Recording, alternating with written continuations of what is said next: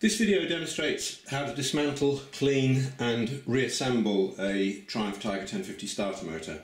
The motor I'm working on is from a 2008 Tiger 1050 that at the time the starter was removed covered approximately 30,000 miles, and it's a model T1310605.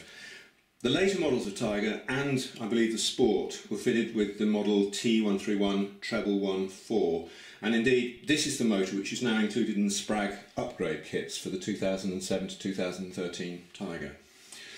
I have stripped both motors and they are essentially identical, the only difference being the later motor has a sealed bearing on the front of the main rotor shaft which can't be greased. But other than that, the architecture internally is absolutely identical, and so those of you who have the 1311114 motor can also take heed of this video because it's relevant for your starter motor as well. There are any number of reasons why you might wish to carry out this work, most notably if you're suffering from the infamous Triumph hot starting problem and you're looking to fettle the starter motor to hopefully have it working more efficiently, but also perhaps part of routine maintenance or to check on the wear of your brushes.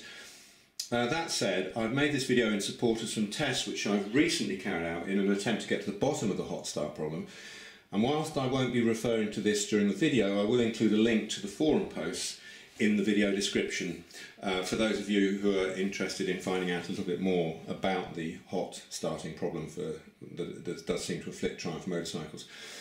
Anyway, I trust you'll find this description of the work to be useful if you're planning on working on your own starter motor.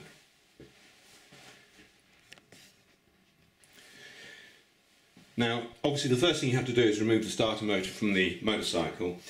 It's covered in the workshop manual, but in essence you're just using a long reach 22mm spanner, undo the oil pressure switch and disconnect the feed, the oil feed to the camshafts, and that's at the upper rear surface of the crankcases. And then undo the two bolts that retain the starter motor in place, undo the terminal nut, remove the cable, and then draw the starter motor out and perpendicularly to its mount and remove it from the side of the motorcycle. I won't dwell on that because I'll just assume that people have done that, and we have the starter motor on the bench. Okay, so the first thing to do, just remove the terminal nut. Now the end caps, you want to put them back on as they are now, and so as a precaution what I did, or what I would advise, is just mark them up with tape. Now I'll explain what I'm doing in a minute. There's one there and one there, and then we'll have another one just there.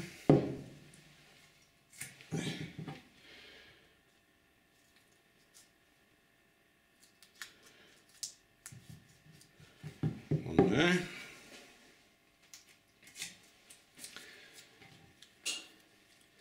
And likewise. There are actually indexing markings on the covers, but I prefer to put my own on, and then I know exactly what's what. It saves messing around. So, okay, oops, didn't get that on very straight. Okay, right, having done that, just mark these with some felt tip, and likewise this one.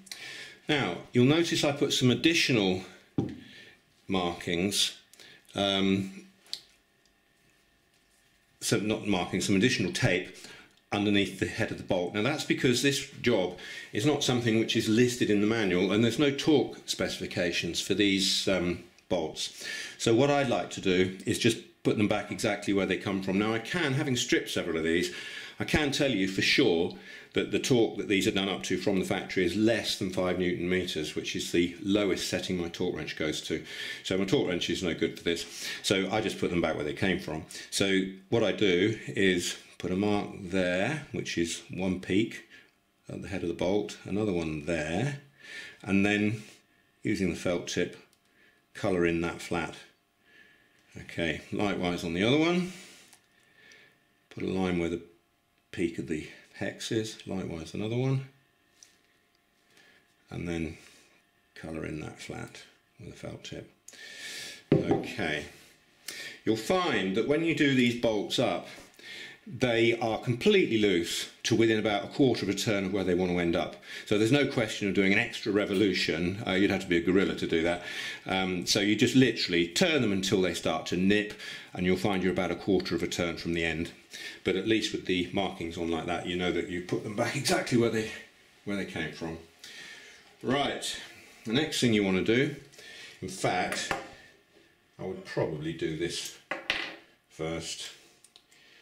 Just remove the retaining nut on the top of the terminal post. That's a 10mm nut, and if you just undo that and then remove the insulator, the plastic insulator that sits underneath it. Now you will notice that there is a small O-ring there. I wouldn't get a blade under it or a cocktail stick and try and prise it up, because in actual fact you can push it through very easily, and if you try prising it you're likely to damage it. So the next thing then is to literally, oops, wrong spanner, or wrong socket I should say. You need an 8mm socket for this.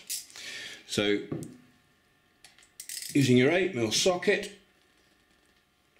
undo these.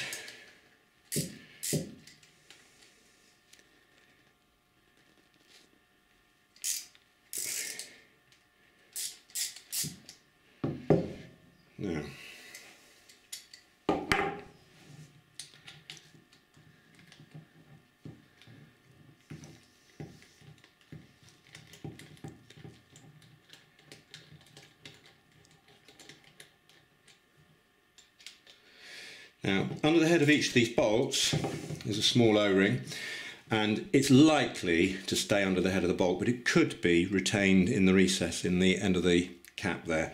So just be aware that it's there and don't lose it. Right, likewise. The second bolt. Right, now, having indexed these bolts, it's no good if you get them muddled up. So they both need labelling, bolt number 1 and bolt number 2. So we'll call this one number 1. Take the bolt out, and with a bit of masking paper, label it number 1. Now make sure it goes back in the same hole, and the other one by default is number 2, but what the hell, might as well label it 2.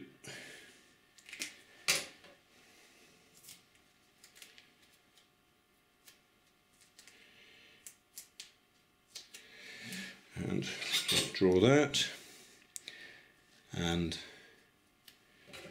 mark that one up as bolt number 2.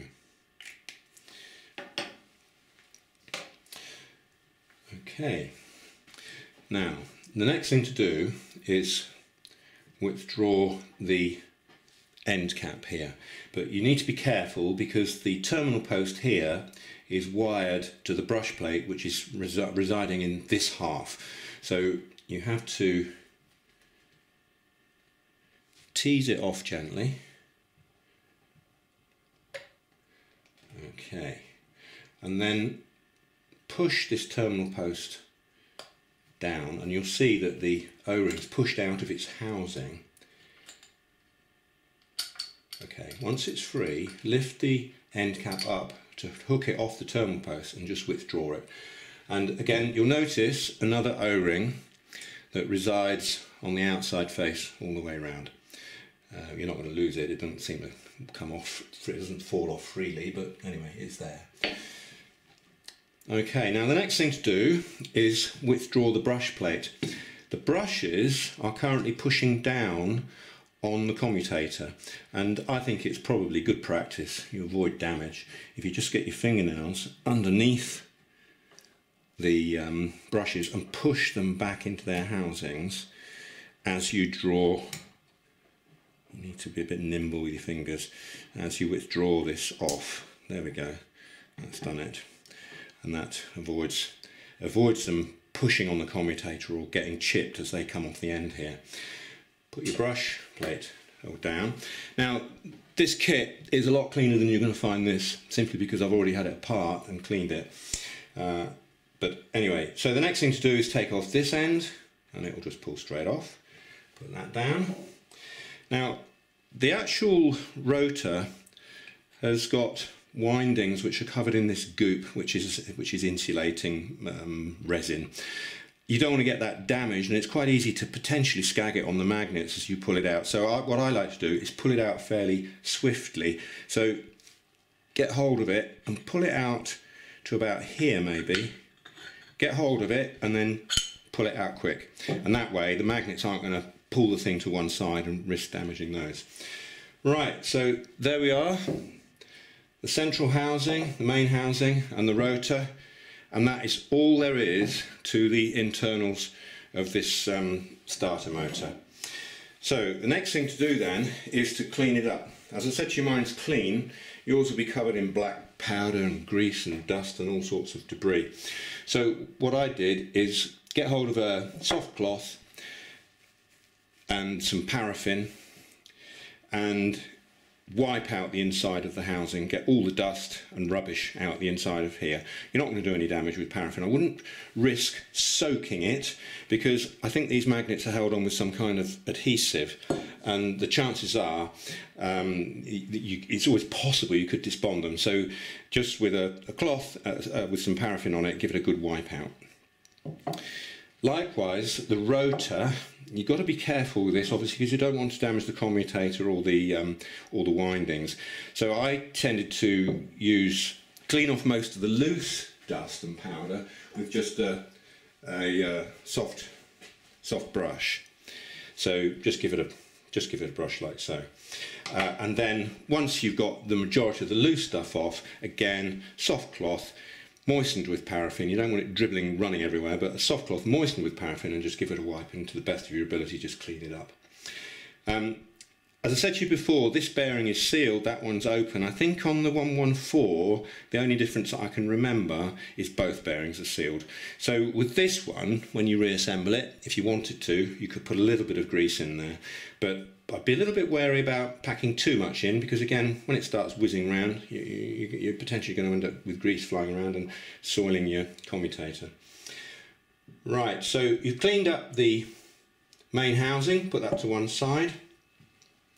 You've cleaned this up, but we've not finished with it, because we want to do a continuity test to check the state of the windings to make sure that they're okay. So for that, I'll use this, stand that in there. Is it going to stand up? Yeah, I need to be careful with it, otherwise it will go flying. Right, so this is potentially a little bit misleading, and if you've watched some YouTube videos on this, there are one or two gotchas, so I'll take you through it.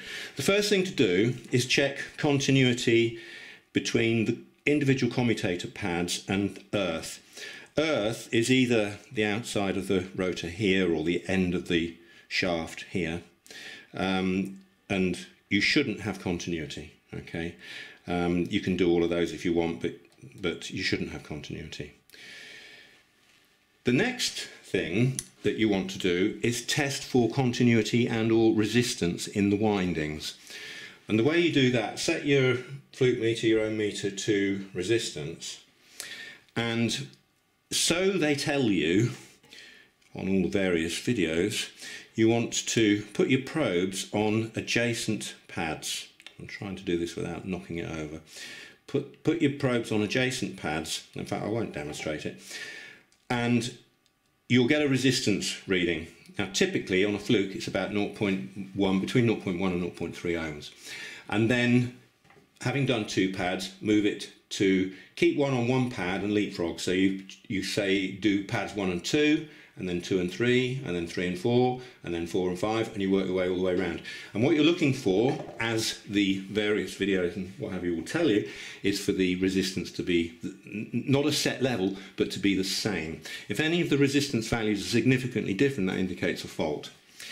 Now, the additional test that you do is exactly the same as the one I've just described, except instead of putting your probes on adjacent pads, you put them on opposite pads. So you do 3 o'clock and 9 o'clock, and then move to the next one down on this side, the next one up on that side, and you just go all the way around, and you're testing the opposite commutator pads, or as near opposite as possible, because I think in some respects they're not absolutely opposite.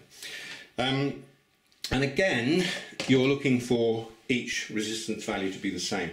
Now there's two potential faults that you might pick up here.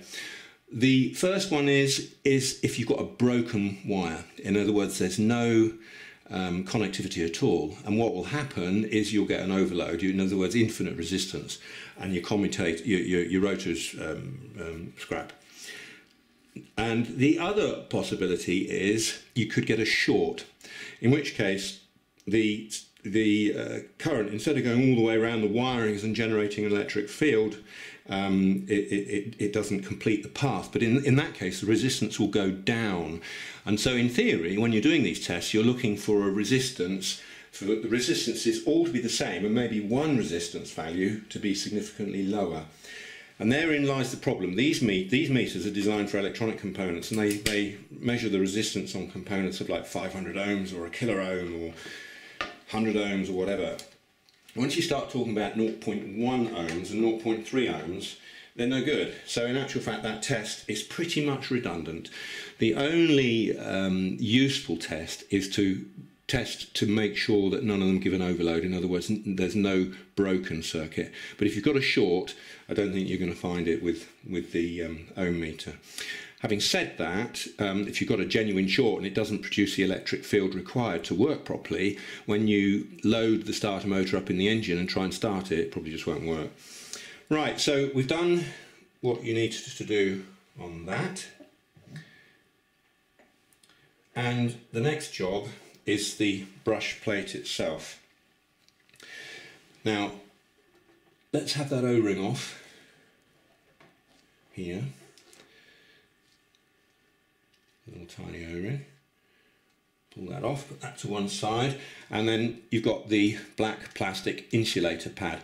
Now this is the one thing that you can potentially put on incorrectly, so I'll give you a demonstration of exactly how that goes back. And so we'll pull that off. Now this brush is the earth brush. No, it's not. What am I talking about? It's a live brush, silly boy. And this one here is the earth. And what you're looking for is to make sure that the brush moves freely in the holder. If there's any stiction there, then of course you're not going to get a decent contact, and the same applies to the live terminal brush. Now, when you take your brush plate out, it's going to be covered in dust and black soot and all sorts of garbage. I don't think you'd do any harm to this at all by just dunking it in a plastic tray with some paraffin and just give it a wash with paraffin, and then dry it. Now, service limits. These brushes, I know for a fact, are 12mm when they're brand new, and I know that because I've stripped the starter motor that came in my Sprague upgrade kit and measured them. So just out of interest, this bike, bear in mind, has done 30,000 miles, and the brushes are 11.62mm, and I know for a fact they're originals. So brush wear in these starter motors really is negligible. You can pretty much forget about it. I think if this starter motor is off a bike that's done 30,000 miles and the brushes are 11.62mm, that indicates 0.5 mil wear every 30,000 miles. You're going to have to live an awful long time, or more to the point, your bike's going to have to live an awful long time before you're going to have to worry about replacing your brushes. Okay, so the contact surface of the brush needs to be absolutely clean.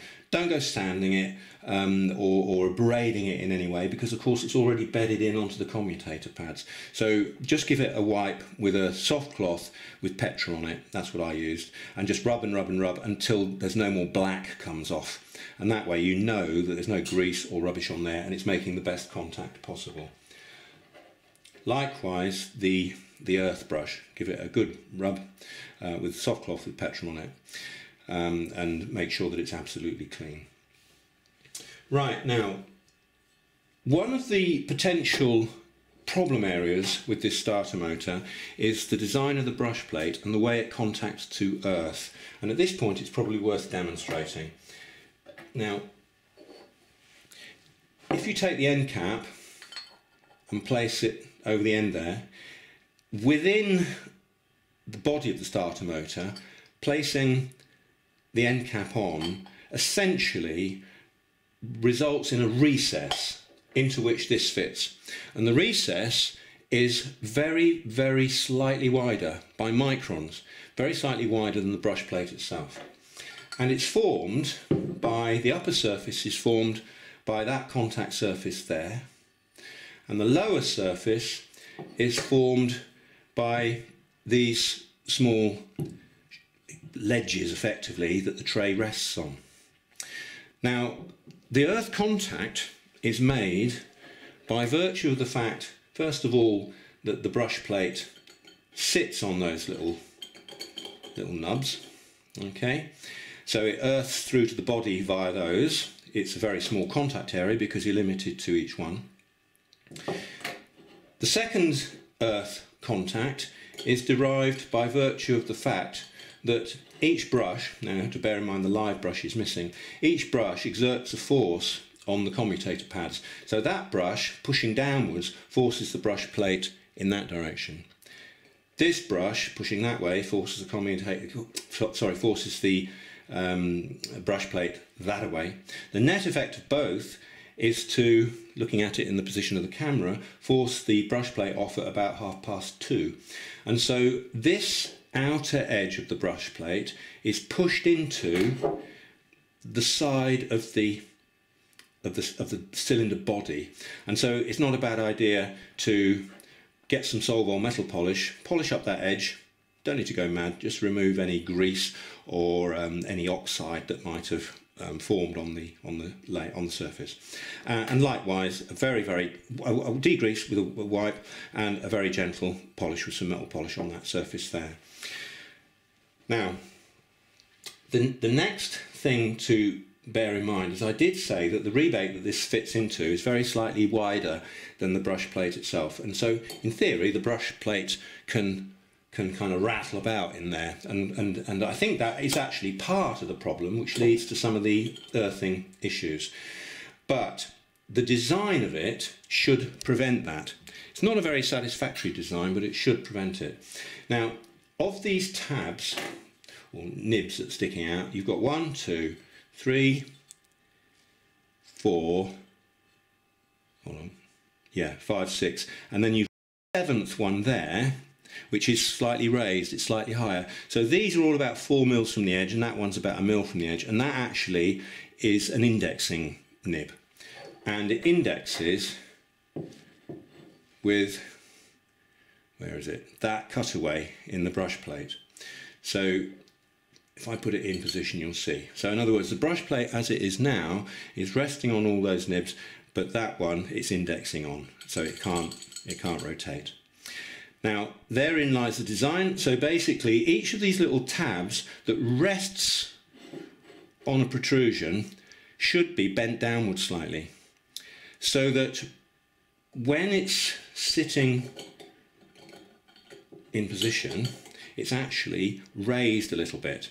And the act of putting the end cap on and bolting it into position means that the end cap is bearing down onto this upper surface of the brush plate, and it's being pushed against there simply by these tabs that have been bent downwards acting as a spring. Now, given the way it's designed, you would expect this brush plate to be made out of a kind of fairly high strength sprung steel, but it's not. It's like cheese.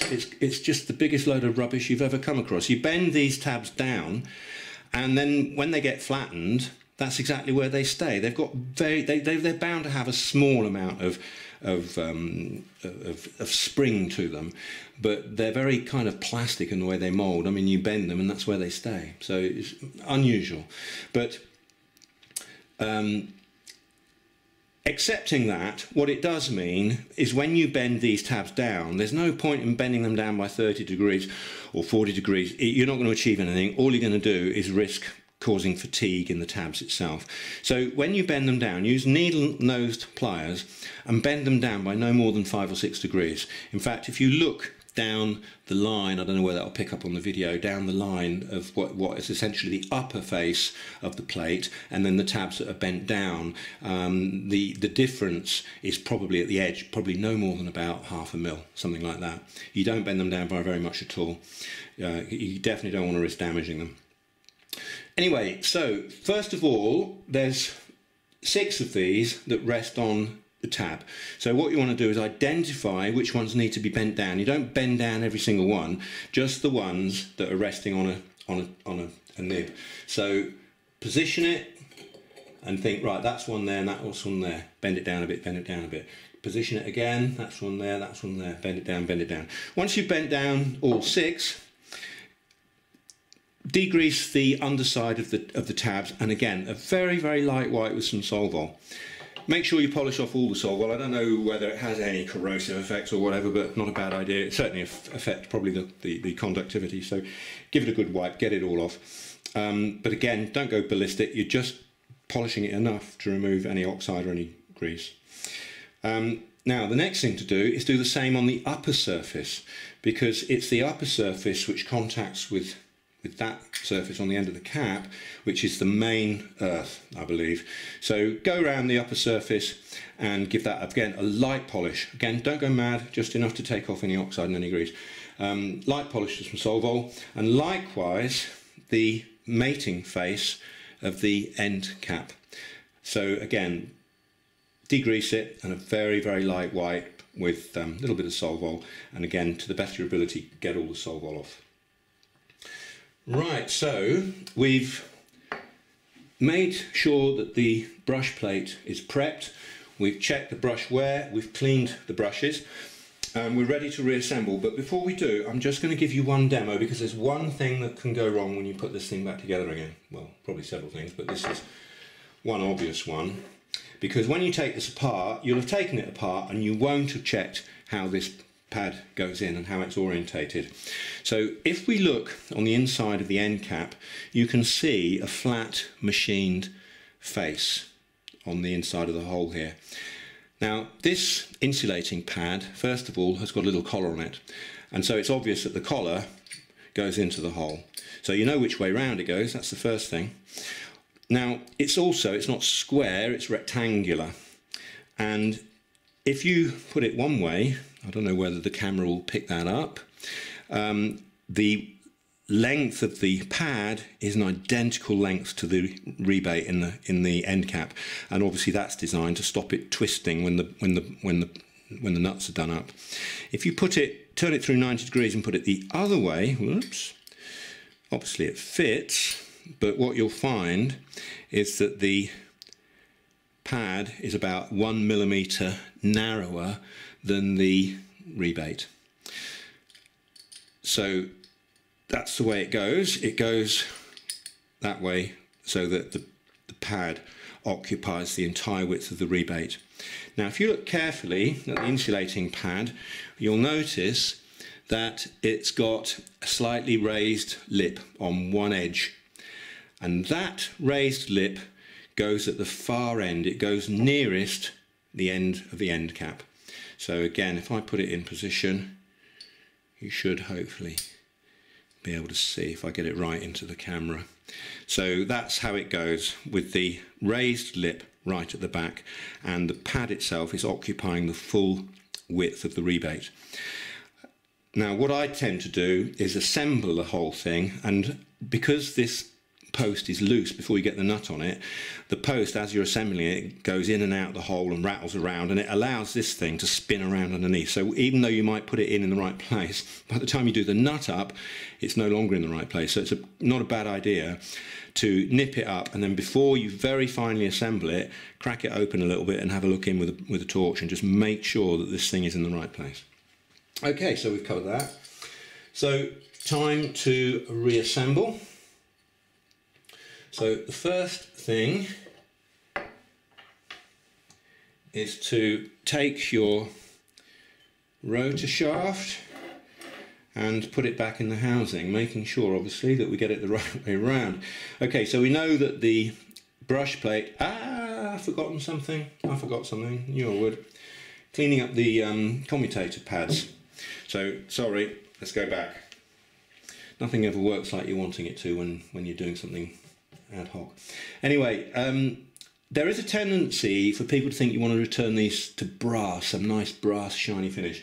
And certainly the new starter motor, that's how they look. When I took the new one apart, it's absolutely just shiny brass.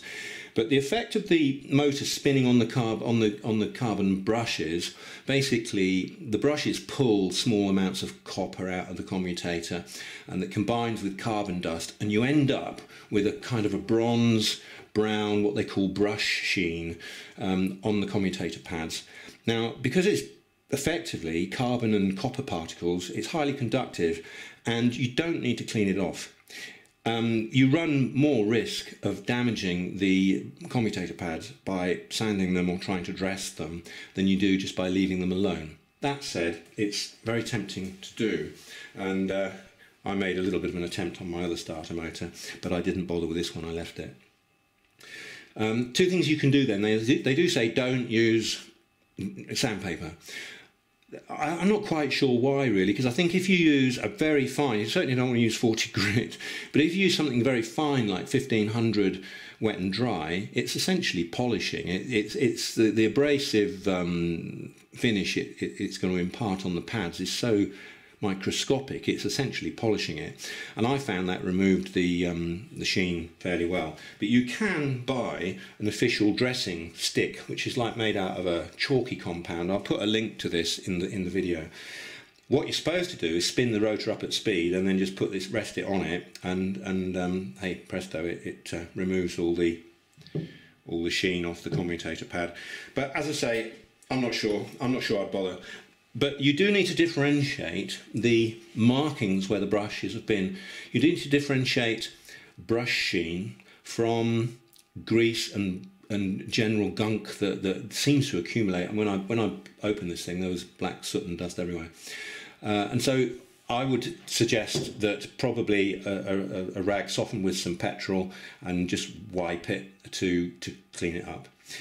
Now, another area that's important to clean is the gaps in between the commutator pads themselves, because if you get carbon in there, it can cause a short between consecutive pads, and you can get what they call an arc over, so that the electricity goes from one pad to the next rather than through the armature windings, and that can cause serious damage to the starter motor itself. So that's something that is worth cleaning, and what you can do is get a cocktail stick. Don't use a blade. I think there's a tendency for people to use blades for everything. Metal on metal is not such a great idea. Use a cocktail stick and scrape it out with the broken end of a cocktail stick. What I found actually worked quite well for me was just to get a piece of cloth, some isopropyl alcohol, put the cloth over my fingernail, and then just route the groove, rub it backwards and forwards with my fingernail until the cloth eventually started coming out clean, and fingernail fits in there beautifully, just so long as you've got some fingernails, of course, but there you go. Right, so sorry I had to backpedal there, so let's go back to reassembly. So making sure that you put it in the right way round. Now this thing will grab because the magnets are quite strong, so what I tend to do is put it in until just make sure that's it. So the outside body of the rotor is just on the magnets now, and then just rather than try and feed it in, just let go of it. Okay, so we're in, and next thing to go on is your end cap. So find your indexing marks and not too critical at this stage. And there we go, we're on. And I think I mentioned it earlier, that bearing on the 605, you can put a little bit of grease in there. Go steady, because it's only going to fling out everywhere. Put a little bit of grease in there. On the 114s, I think they're sealed for life. Right, so there we go, that's on. Now the next thing is to put the brush plate on. So we need to put the positive brush back in. When you're doing this, by the way, be very careful not to keep flexing this. Flex it as little as you can, because these copper strands will get fatigued otherwise, and you don't want to start breaking them. Right, and just make sure that it slides backwards and forwards like so, which it does. And put your plastic insulator pad on, making sure that the raised edge is downwards. Okay, and in other words, the collar is on the outside. Now, when you put this on, remember that this cutaway here locates on the raised nib. So turn it around and it's there. So this is a little bit fiddly, you need to be a little bit dexterous. Putting your thumbs onto the brushes, push them in as far as you can, and then lower this down. Whoops, I've let go of it. Right. Push them in and lower it down onto the commutator. That way you're not scraping it or catching the edges as you push it on. And then once they're on, where's my... Now, because they're not mounted on properly, you don't want to go turning this on the commutator, but you can turn the whole caboodle by turning the shaft at the bottom here. And what we're looking for is where the hell my indexing... Did I put it in the wrong place? Where is it? Where's it gone?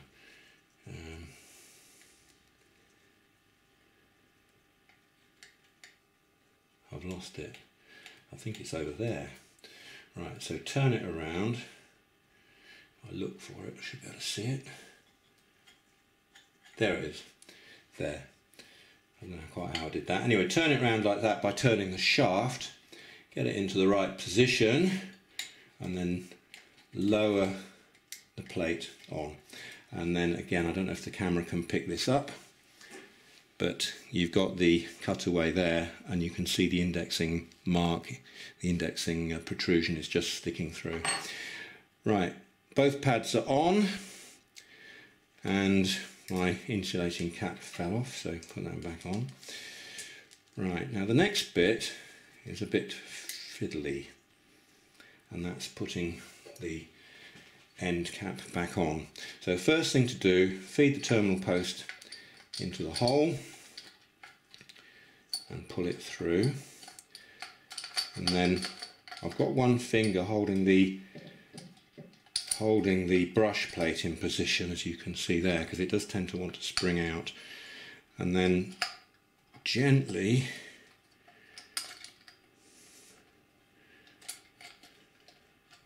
now you can probably understand why that black pad isn't necessarily where it started off life, with all this jiggling about. Okay, I think that's okay. Right, now at this point I would be inclined to put your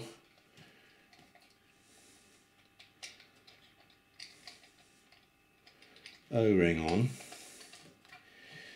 You see what I mean about it being a bit fiddly. Actually, no, let's leave that for a minute. Let's try and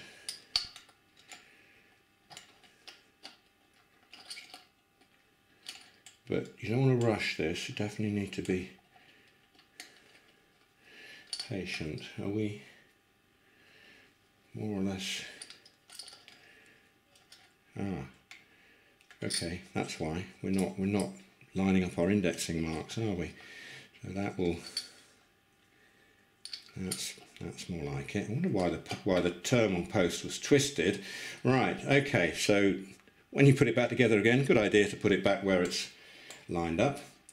Now, at this point, with your terminal post pointing upright, feed your O-ring on. Now, before you go any further, you could, with a cocktail stick, get a little bit of silicone grease on a cocktail stick if you wanted to, and wipe the washer at this point. I would wipe it now rather than before you thread it down, because obviously you don't want to get silicone grease all over your live terminal threads. But I'm not going to grease this one because it's pre-greased. I greased it the last time I put it together. Right, now at this point, put your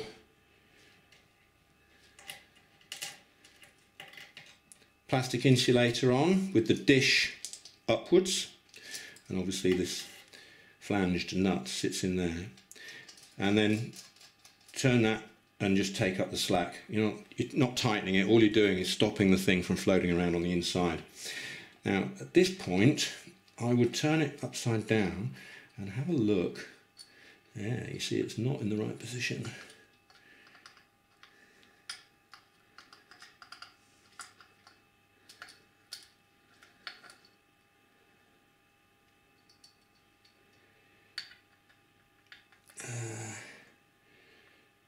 Let's get some light on that so I can see what I'm doing.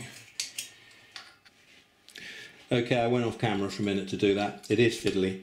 So the I've tightened the nut up by hand, and the pad and the terminal post are in position. And as I said a minute ago, bear in mind that the base of this post has got a square base to it, and that sits in a recess in that insulating pad as well.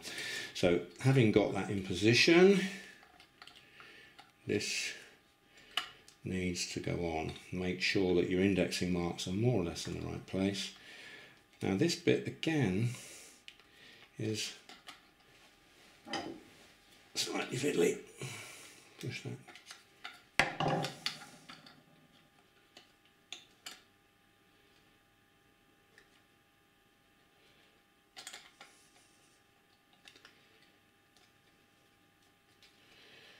Why is it so reluctant?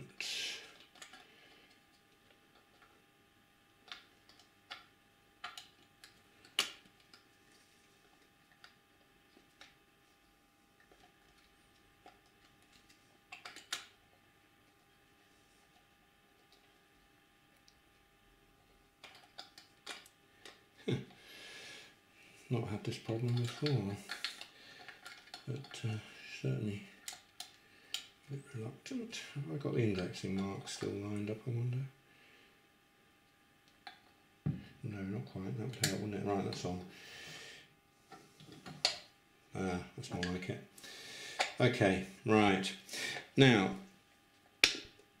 on this occasion, the last little bit has gone together perfectly okay, but quite often what will happen is when you put this end cap on, it goes about that far and you end up with a gap of about like that.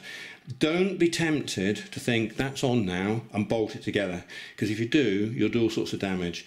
It's not on, and what tends to happen, I'll just demonstrate, you end up fettling and going backwards and forwards and faffing, thinking why won't it go, why won't it go, and then suddenly it clicks. There you go, it's gone on. You see that? That's on now, and you can bolt it together. So with that together, make sure your indexing marks are lined up perfectly. Likewise on the front, turn it round, make sure they're lined up perfectly, and put your bolts back in. We'll start with bolt number 1, if I can get the paper off it. That's hole number 2, that's hole number 1. And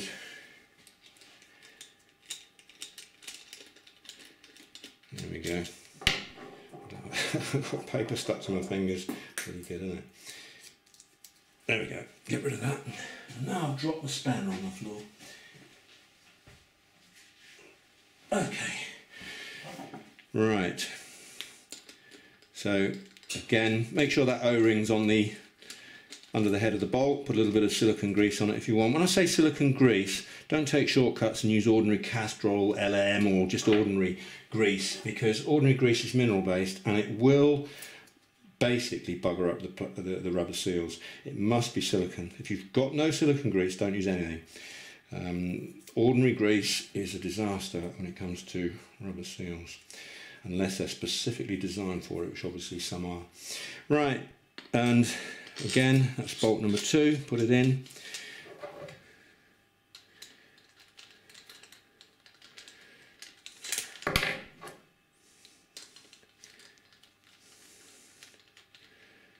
Tighten her down.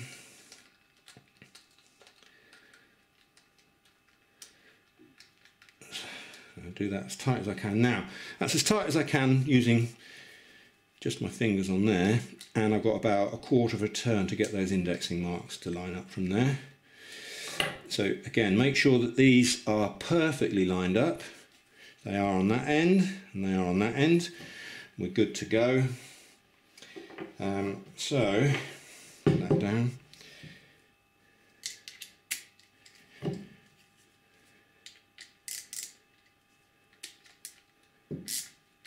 Okay, that's starting to bite, and there's my face there, so it's about 1/3 of a turn from there.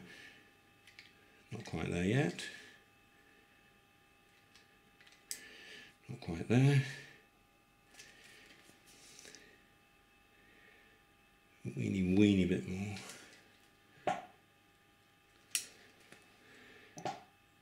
Weeny bit more.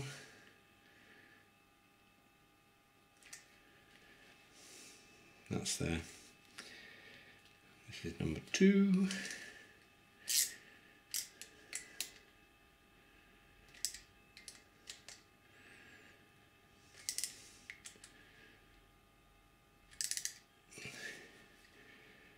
Not quite there yet.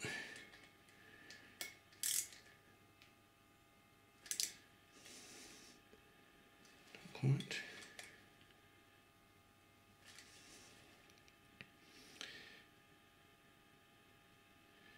Pretty much perfect, and tiny weeny bit more.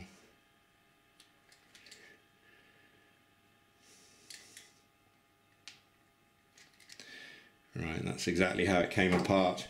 And then one final thing is nip up this nut here. Don't over tighten it. It just needs a very gentle nip, because bear in mind what it's doing is it's sandwiching 2 plastic insulating pads. Plastic's not designed to take massive loads, and they will break, so just a gentle nip. Take off all your insulating tape, and then that's job done. Right, there's one other thing that's worth mentioning.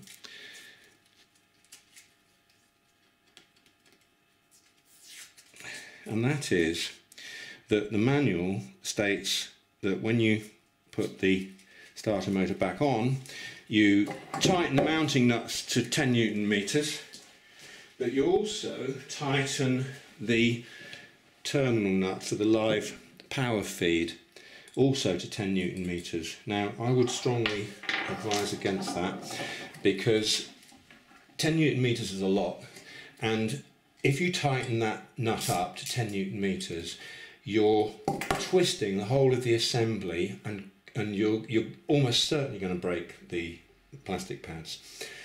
It didn't say, or doesn't say in the manual, but I suspect the 10 Newton meters probably comes from the fact that maybe you should get an open-ended spanner on the lower nut and then tighten the top one onto it whilst holding that lower one.